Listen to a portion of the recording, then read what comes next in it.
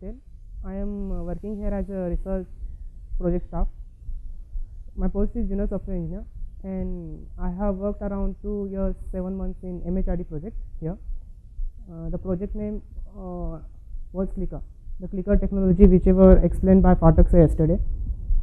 I think the day before yesterday, and whatever the technologies they explained during that, I have worked on Java. So that's why they have invited me to give you some my experience details in front of you related to Java. I am not a lecturer, not a professor, any kind of teacher. So I am only just one kind of expertise in Java. Not that much expert also, which is available in industry standards. But as per my knowledge, I will give one kind of consideration in front of you related to Java technology. So Java is object-oriented programming language which is developed by James Gosling at Sun Microsystems. Recently, it is merged in Oracle Corporation. It is general purpose, concurrent, class-based, object-oriented language. The basic goal behind the creation of Java is to make it architectural neutral. That means the most popular word, platform independent and portable. It is robust and secure, and the license during open source development, it is GPL, general public license. That means anyone can use it and develop it, and also can contribute it during its development. The word WORA. WORA means write once, run anywhere. It is completely applied to Java programming language because of its basic architecture. There are two words in its basic architecture. The first one is JVM and the another one is bytecode. What is JVM? JVM is Java virtual machine that executes the Java bytecode. Now what is Java bytecode? Java bytecode is the form of instructions which are completely designed for JVM perspective and on which it executes. The basic funda is that the Java source files are compiled to bytecode and that run on any JVM, and JVM is a part of JRE. So we can't download JVM directly. That's why for JVM purpose we have to download JRE. That's why for running any Java application there must be JRE.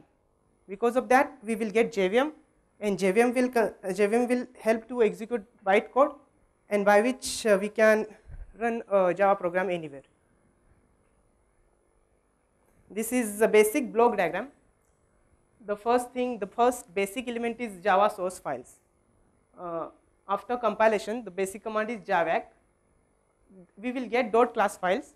That .class files having Java bytecodes, and that Java bytecodes will be operate on JRE, and JRE will be having JVM, and that will perfectly execute that code, whether it can be PC or any mobile operating system.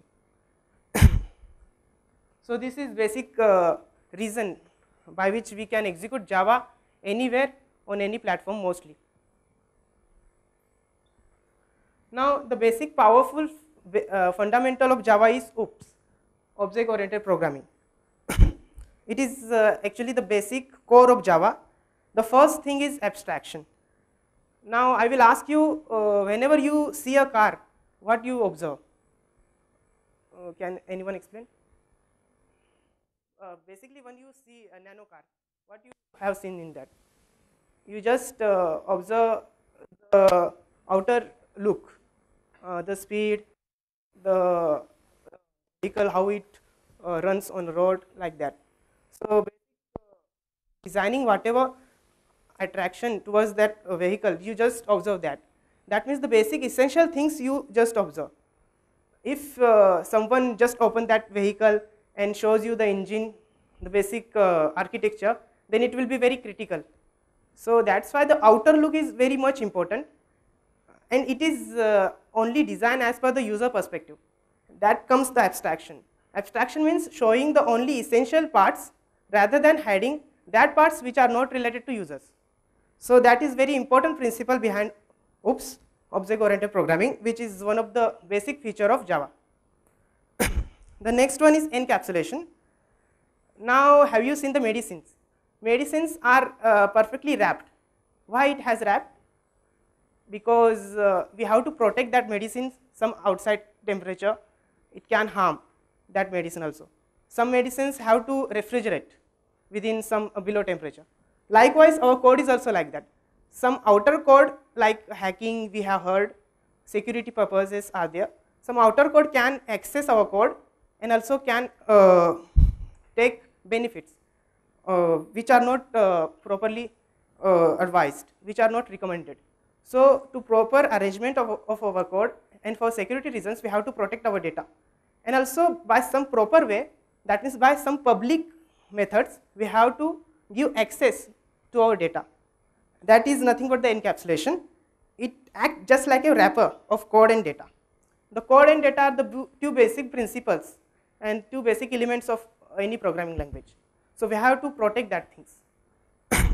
Now the next one is inheritance. Inheritance is most famous principle. It is nothing but there is one class which inherits its superclass features. There are that features which are available to his superclass. There are two classes, the superclass and subclass. Child has some features from his parents. This one property we can see in inheritance. The most important use of inheritance is to reuse the code. If you are familiar with C or C++, then you may have seen there are different types of inheritance.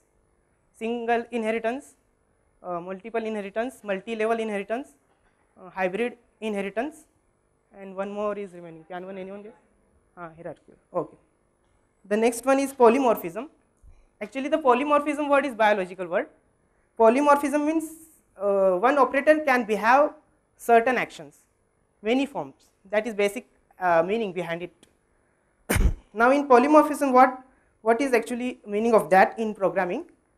It is ability of any reference variable to change its behavior according to conditions. Now the conditions will come when that variable will execute at runtime. So depending on the conditions, the reference variable will change its behavior and perform the certain actions, which is very much important, and it is also, it comes under the head of polymorphism, which is basic principle of Java. So these are the basic 4 principles of Java. Now we will go for one simple program. This is the most simplest program we all know, and I don't think so we have to demonstrate here and execute this program. There is a first part which is the comments. I will explain comments in deep later because it is we always neglect that part while developing, but it is very most important thing as per industry standards, because I heard in industry there is less lines of code rather than comparing to lines of code. There are more commented lines of code. That means the information of code should be written in very standard prescribed way, and it can done by like this. I have written in between that 2 symbols. This is a simple Java program. Call this file as a example.java. This is a class name which we mentioned, class example, and this is the main method. Now public static void main, and in bracket string arguments array. Public, that means this is the main function which we can use anywhere in our project area. Static means we should not instantiate this function, we can directly access. Void means it will not return any value, and main function, that means it is a main entry of our program by which our whole program executes. Now system out.println. System is a class and out is also one of the class variable in that, and println is a method which terminates the given string on the line. Now this is a simple Java program which also the output will be like that. This is a simple Java program like that. Now what are the standards which we have to follow? The first standard during Java programming is, the most important thing is Java is case sensitive. So you have to remember its keywords and all further conventions. Java compiler requires .java extension. So whatever your file will be, you have to give extension .java. By convention, the name of the class should be matched the name of the file that holds the program. Now it is not actually if we see any basic program which does not consist main method, it is not necessary to give the same name, but it is not good as per if you program and if you arrange your whole folder structure of programming. That's why Java recommends you to give the same name whatever the class is essential in that. If the class is having main method, then you must have to give the same name to that program. It is mandatory. All code must reside inside a class. So whatever code you will write, it must have to reside in one particular class. Now what is Java source file? Java source file is nothing but one compilation unit. It is a compilation unit in which it can have more than one classes. It is not necessary that it will consist only one class. So it can have more than one classes. There can be inner classes, outer classes, like that. Okay, is it visible now? And the basic commands, for compilation purpose we use javac, I call it as like that, JAVAC, and the file name .java, and to execute that compile program we have to use Java and file name. So this is a very basic information, you may all know that. Now I will come to again the comments. Now there are three types of comments. The first comment is block comment. It can be given like that, the first symbol which I have mentioned before semicolon. And the next one is double quoted lines, double forward slash, like that. Okay. The third one is documentation comment. Documentation comment, I think you are not familiar with that, because in my academic career also I was not familiar with that mostly, but it is very important thing. Documentation comment means whatever the function, whatever the class you will write, you have to write the basic information related to variables and parameters inside that. What it will do, it will generate one HTML document after giving some kinds of commands. If you are using NetBeans or Eclipse IDEs, there are some basic support for the documentation. If you use some menus in that, like in tools, if you go, there is a generate Java doc command. What it does this documentation comment throughout the project. It will make one skeleton, one structure in which you can write the whole information which is related to method. Suppose you have designed one program in which you have one method addition. The program is related to calculation. You have to write the purpose of that class above the class, and the method above that method, whatever, and the parameters, the scope, and the usage. What will happen afterwards if you compile and if you generate the Java doc, the essential Java doc you can represent to anyone, and that is the basic technical information which you can generate by using this document comment. So I will presumably intimate this documentation comment to you, because you are going to do some programming, so you should not ignore this element. You should do documentation comment. You yourself search, you will get different ideas. Now once again the basic thing, variable declaration. We can declare it as a int, num is the variable name. That this is a general form, whatever the data type and the variable name. Assignment we can do like that by using equal to sign. These are the Java separators, curly bracket, square brackets, like that. And now there are 50 keywords as per the current version of Java. Which is current version of Java, can anyone tell? Yes. So there is 50 keywords in that. 5 keywords are added like that from last 2 versions. These are the data types.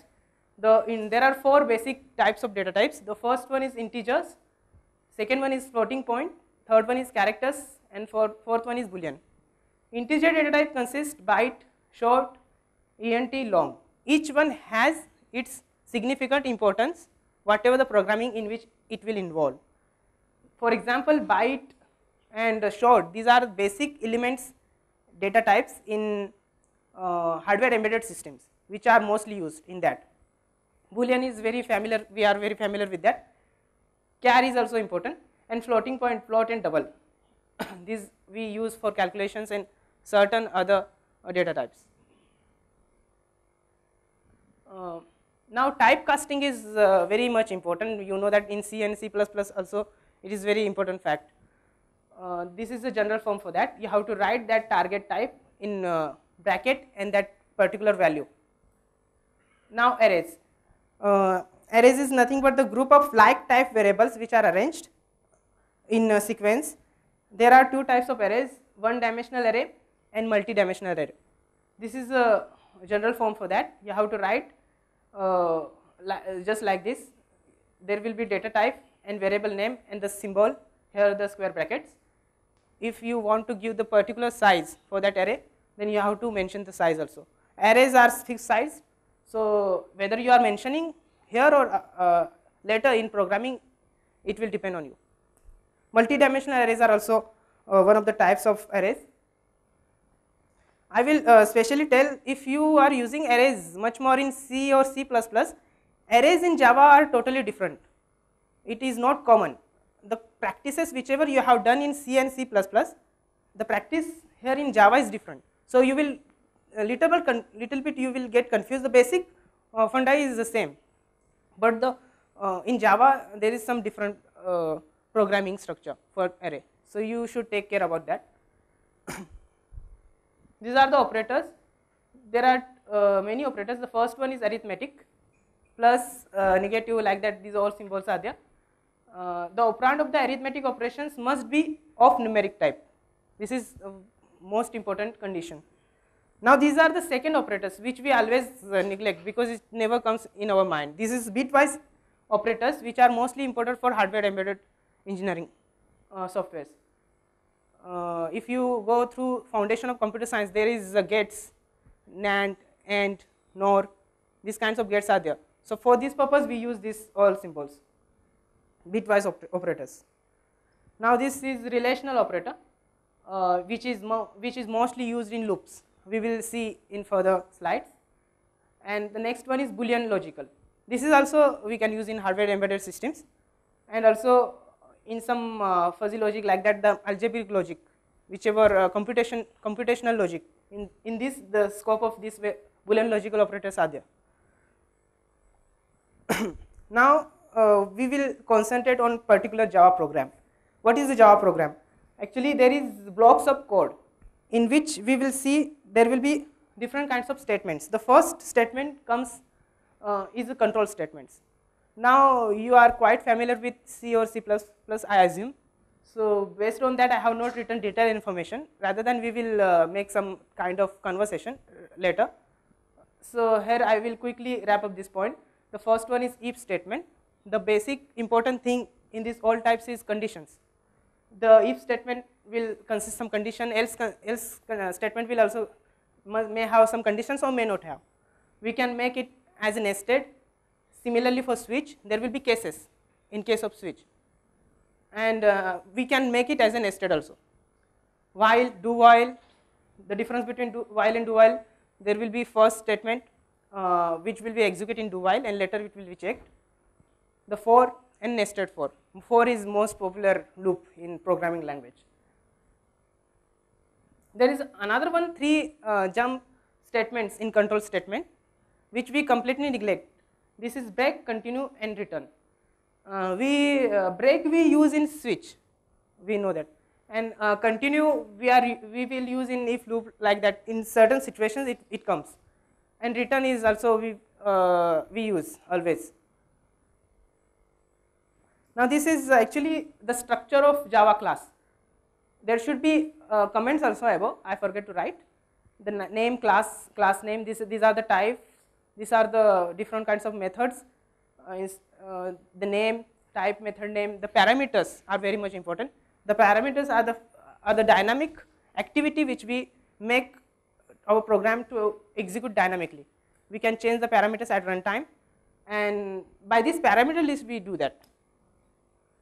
And by this way we can structure our whole class. Now what are the constructors? Constructors are very basic essential part of class. It initializes an object immediately upon creation. It has the same name as the class. This is basic identification of any constructors, how you will recognize it. it will have the same name of that class. There can be parameterized constructors also. It resides and it is syntactically similar to method. It will looks like a method. But there are two distinguished elements. The first one is there will not be any return type, okay, and the second one is there will be no void like that word you will find. There is an example for that particular, the class box, and we have defined one data type, and this is the constructor for that particular class box simply, and I have written the constructing box and I have assigned that particular data type.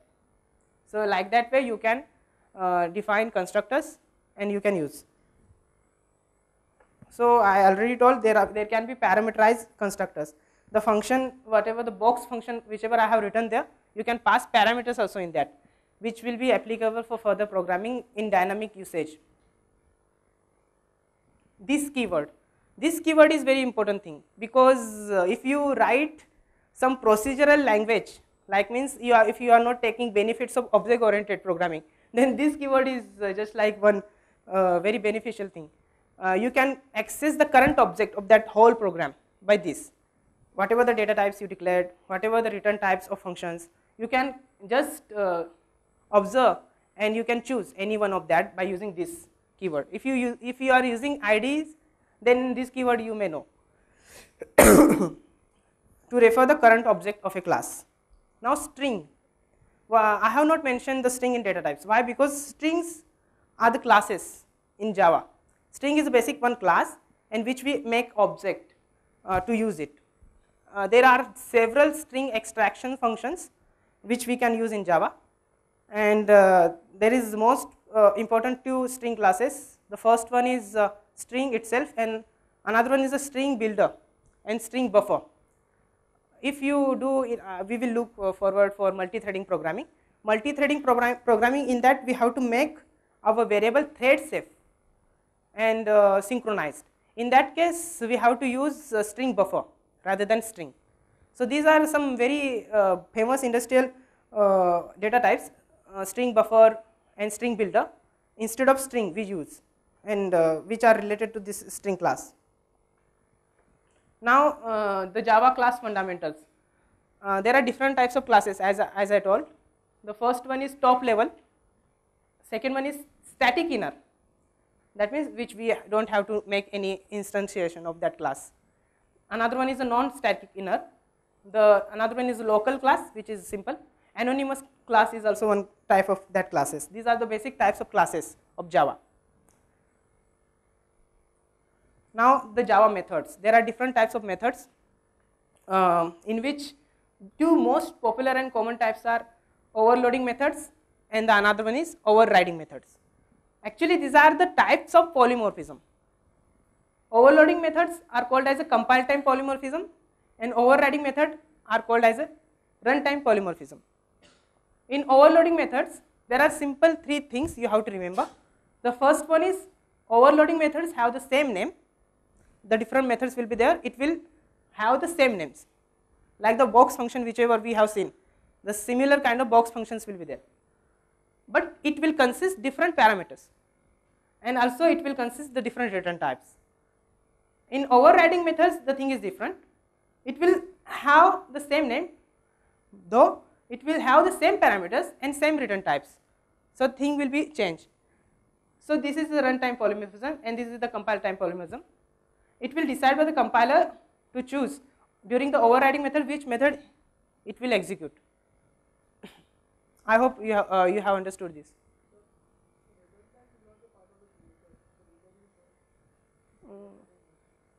In overloading, it will be not same for return types.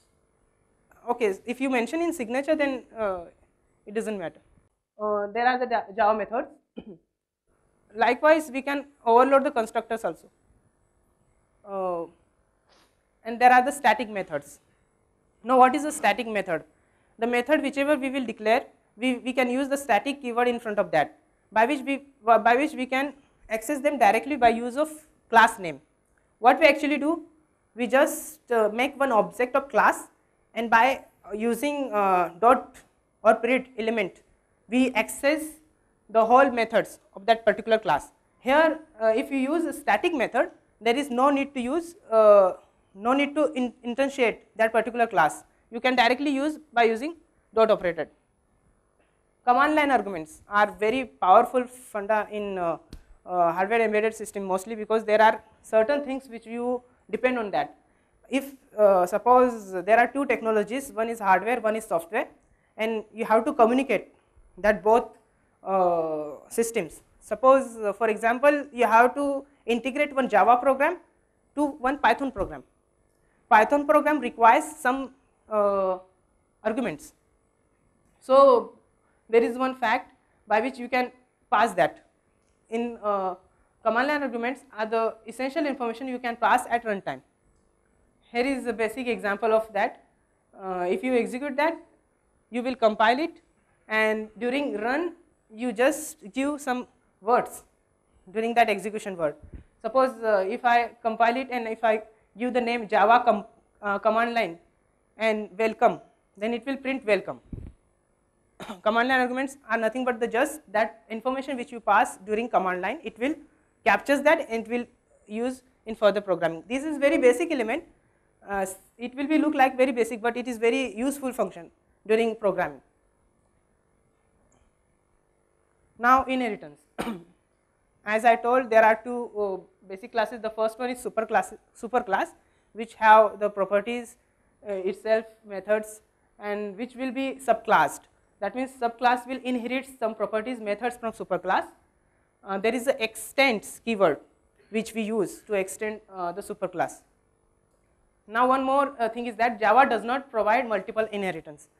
Multiple inheritance means in which the base, that means the subclass will access the methods from multiple superclasses, more than superclasses. This one feature which we see in C or C++, it is not available in Java, but it can be provided by interface, which we will see later. Now one more thing is that in inheritance, that is abstract classes and the methods. Abstraction, which I told earlier in OOPS principle, the abstraction principle is totally related to these abstract classes. Abstract classes and methods represents the abstraction principle of OOPS. Abstract classes are defined by using abstract keyword. Abstract classes cannot be instantiated. It will consist only method signatures, but it can be subclassed. That means in inheritance we can use abstraction. That's why I have mentioned these abstract classes under the heading of inheritance. That's why the abstract classes can be used as a extended. Now package. The basic goal behind the package is to make your all work according to functionality, usability and category. There can be a different perspective in your whole programming. Some programming is related to database, some programming will be related to utilities, some programming will be related to business logic, and some programming will be related to design. So what you will do, you will make them, organize them according to their usage. You will make folders and you will make all classes applicable to that, by which you will make one package. That is nothing but the package. The package organizes the classes into directories according to their functionality, usability and category. The general form is as it is, package and package name. Now in package there is consideration of access modifiers, private, default, which is also known as a no modifier, and protected and public. Default you will never see, because default is default, it is no modifier. If there is no any access modifier, then it means there is default. So this is actually some table I have created according to class member access for the classes, and these are the basic access points. Here y represent S and n represents no. For same class, the private data type will be the private data type access will be S, default will be S, protected and public. For same package subclass, that means there is a package, but there is a subclass also for perspective for that program. But the private will not work, default will work, protect will work, and public will also work. For the same package, but it is in same package, but it is not a subclass. that means it is not extended. Then in that case, the private will not work, default will work, protected will also work, and public will also work. If suppose there are different packages, suppose utilities package and database package, there are different packages, then the private access modifier will not work, default will also not work, protected will work, and public will work.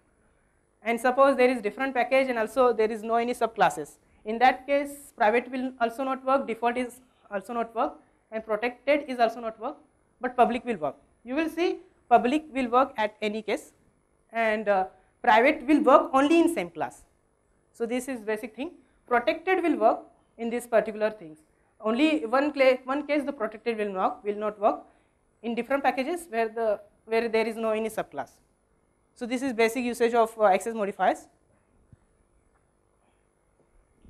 Now how we can use packages? For usage of package there is word import. So that's why we always tell importing packages. The import keyword is there. The example is like that, import that particular package. Star asterisk we can use like that, Java util dot, I always tell it as a star. So otherwise we have to write it like this. If we want to write it without using package, then we have to write in this fashion. But if you want to use by using package, then it is written like that. Now interface. What is Java interface? Java interface contains constant declarations and or method signatures and or variable declarations that are declared to be both static and final, that are nested types, and there are no method bodies at all at interface. The interface can extend another interface. One interface can extend another interface. The interface and implement keyword. The interface is also one keyword which we use during creation of interface itself, and implement for usage of that interface. If we want to use that interface, then we have to use implement keyword. Interface supports multiple inheritance. Now here is the power of inheritance comes in back in Java. We already told that there is no support, but interface provides and fulfills the need of multiple inheritance. Okay. Now another one thing is exception handling. Exceptions, like the word suggests, it is one event which disrupts your normal flow of programs during execution of a program. It is abnormal condition which can arise in program at any time. There are two types of exception. First one is checked exception and another one is unchecked exception. The checked exception will consist try, catch and finally. An unchecked exception will consist throws. The basic package under which the exception hierarchy will come, it is java.lang, and the root class of the exception handling is throwable class. These are the basic things which you have to remember according to technical standards. What are the types of exception and in which we can handle the exception handling. Now what are the methods by which we can handle the exception? The first also method is try, catch, finally, which is checked. Nested try, catch is also there. Multiple catch, that means only one try will be there and multiple surrounding catch statements will be found. Then throw is also one variable in Java exception which by which we can throw that exception particular. We will get it by throwable instance and we will throw it. Throws is just like unchecked exception. Whatever the exception will come, we have to throw it. Like that, the goal is behind that. And another one is try and finally. Without catch also, we can use try or finally. The finally clause is optional. It is not mandatory to use each time. Each try statement requires at least one catch or finally clause. Okay, there is a corresponding clause for try. It will be catch or it will be finally. Now this is basic exception hierarchy. We always know that error is error, but error is also one exception. Error is exception, but it is very serious exception. That's why it is called as error. That's why we cannot handle that exception. The exceptions which are handled, that are exceptions, but which are not handled, that are error. That's why error is also comes under the exception. The basic root class is throwable. Whatever the error you are finding, it is also part of throwable class. And exception and error, these are the two subtypes of that superclass. And after that, others, IO exception, runtime exception, these are further hierarchical classes in that. Okay, this is the main hierarchy for exception usage. Now multi-threading. Multi-threading is most powerful tool in Java. Because of multi-threading, the different kinds of concurrent working protocols implement, and it is built-in support which Java provides. By using multi-threading, we can do multi-threading programming as well as concurrent programming. There is the two things: one programming which is related to process, another programming which is related to thread. Now we can create the thread by using these two methods. The first one is implementing runnable interface, and another one is extending thread class and methods. Okay. Now runnable interface threading is mostly preferred. Can anyone tell me why this is preferred? Actually, runnable interface we implement, and thread class and method comes under the extend. That means it is a superclass. And as I told, Java does not support multiple inheritance. That's why we will use it only once if we use thread class and methods. And start function, which is most important function in thread, it will execute only once if you use extending thread class. But for proper object oriented programming and proper structure of program and execution, if you use implements runnable, it will be beneficial. That's why runnable interface threading is mostly preferred for good structure of program. But it doesn't mean that extending thread class is not used. It is also used in certain situations. It is also required. Now there is another one kind of multi-threading. As I told, there is concurrent multi-threading also. There are two processes which you have to active and in process concurrently. So for this concurrently support, we have one another package. These all two packages whichever we have seen, the interface and the thread class, it comes under by default java.lang, but it will come under this package java util.concurrent. It is also one multi-threading activity which is specially used for concurrent multi-threaded programming. It is newly released and mostly used java util concurrent package. So you should also use in case of multi-threading programming. Okay. And as for threads can be suspended, resumed, stopped, and synchronization. Now what is meant by synchronization? I will give one example. In hospitals, in operation rooms, you will see there is a bulb. During operation inside, there will be bulb on, and after operation is off, the bulb will goes off. The same activity will be done by the synchronization. If there are certain threads and you want particular thread will be active for particular time, then you will put that synchronization keyword there, and you will do the further required methods related to that. So that we can do by using multi-threading. There is a synchronization facility is also available. Now there are two most important thread methods. The first one is join method, and the another one is sleep method. Sleep method we use generally because if we want to suspend our program for a certain time, then we use sleep. Join method is used in concurrent programming mostly, and actually the join methods alternative is this one, whichever I showed you already, this package. If you don't want to use join, because in huge programming, that means if you have some huge infrastructure of programs, in that it is not beneficial to use join method. So that's why you can use this method, this package java util.concurrent, in which you can wait until the thread will stop, it will over, and further instructions will be executed of your programming. So these are most two popular methods. There are other methods also. You can see that using the Java do. Now applet. I heard that you have all gone through the applet because you have sent some applets here to IIT Bombay. So though I will explain. Applet is a Java program or small application that run on a browser enabled with Java. And applet needs web browser or applet viewer tool. Applet is a heavyweight component of Java. So there is some distinguishes between the swing, which you will see in advanced Java, and applet. Applet comes under this package, the AWT package, and it can be used like this. There is not any main method. but you can use it as per the prescribed method. This is a simple applet which extends this superclass applet, and there is public void paint function and graphics G and you can draw string by using this method.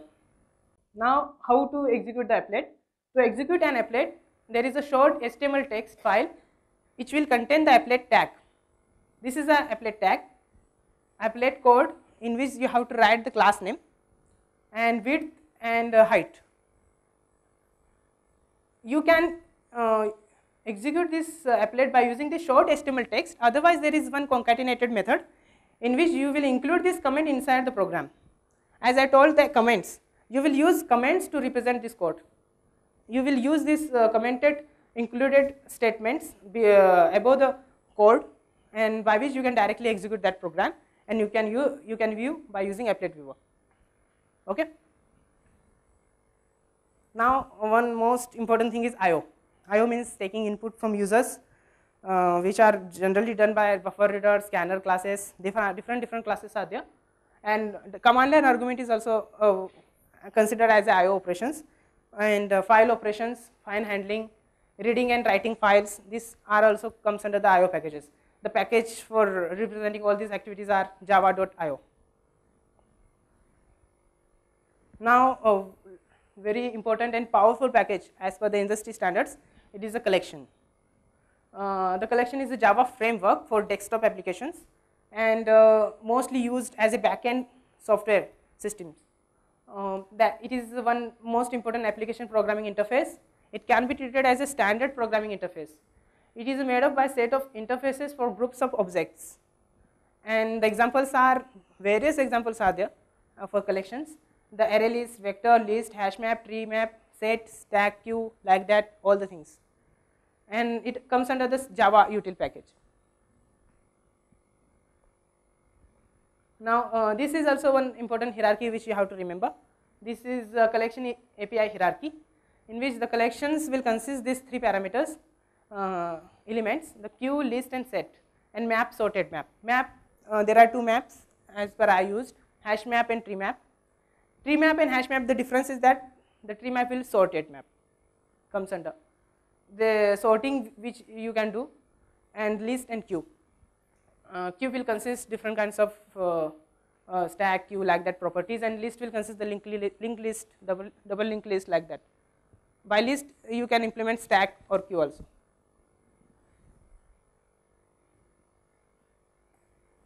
Now what are the different editions and versions of Java? These are the different editions. Java card. Java card is basically used for SIM cards of mobile phones, which is basically used for mobile technologies. Another one is Java Micro ME, which is mostly used for hardware embedded systems. Java standard editions is used for application development programming, whether it is also used for web applications, but web applications, the most preferred edition is Enterprise Edition. And JavaFX is used for multimedia applications. This is the web URL for downloading these all softwares, which you can find anywhere in Google.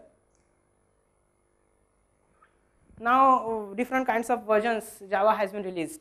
From starting point of view, we will see Java JDK 1.0 is there, which was released in 1996. Then 1.1 released in 1997. They have inserted two keywords inside that. No one knows why they have inserted. So they have added it, and they have changed SDK into JDK. So it comes like Java 2 SDK 1.2. After that, in 2000, 1.3 is there, 1.4 is there, 5.0 is there, up to 2004. But after that, they have suddenly gives off the 1.x numbering. 1.4 there is directly 5.0 in Java versions. It comes under the 2004, and after that in Java 6 they have dropped the 2 and they get rid of that 0.02. So now according to these standards and revisions are there, which you will find. Don't confuse, there is no any after 1.4 there is no any 1.5. Okay. So we will conclude here like Java is a simple, secure, portable and object oriented, robust, multi-threaded, architecture neutral and interpreted, high performance, distributed and dynamic language. Most widely used programming language for commercial purpose as well as open source development. And as we know all, and I think it is one of the subjects of your assignments, Google and Android Inc. have chosen Java as their key pillar in the creation of Android operating system. So there is very significant importance current programming for Java. So these are the references which I used suddenly. I told to give you a talk yesterday, so I references this. So any doubts, anything? You can discuss, because I have worked some little bit related to according to industry standards, but I can give the answers mostly. Actually, abstract classes need not to implement all methods in interfaces. Interfaces, if you implement, then you have to define each and every method whichever you have written in interfaces. In abstract class, the case is not like that. In abstract classes, abstract class methods, you can just whatever the methods you have defined in abstract classes, it is not needed to implement that all. And abstract classes are faster than interfaces. That means as per the speed and all the things, compilation. I will personally I will give some suggestions related to work whichever you will do here. The first thing which you will follow, I always follow like that path. Understand the problem statement. The basic problem behind our Indian people is that we never understood the problem statement, we go directly for programming. This is very bad. So basic as per conventions, you have to understand the problem statement properly. If you understood problem statement 100%, then you can analyze it and you can make your algorithms as per the requirements. Once you will you can able to write algorithms, then go for designs, and you can design and you can make the coding according to that. Then afterwards give time for coding, and I will advise you the time you spend for coding, you should spend more time for testing, because testing needs some more developed code, and it will enhance your work and it will make your work quality, it will increase the quality of your work. Like that you can implement your all whatever the internship you will perform here. Okay, so I hope these are my details. You can contact me at any time. I am one of the mentors of your internship, so you can contact me, and if you have any doubts related to Java, you can mail me in this email ID. I will try my best to answer that all queries. Okay, thank you.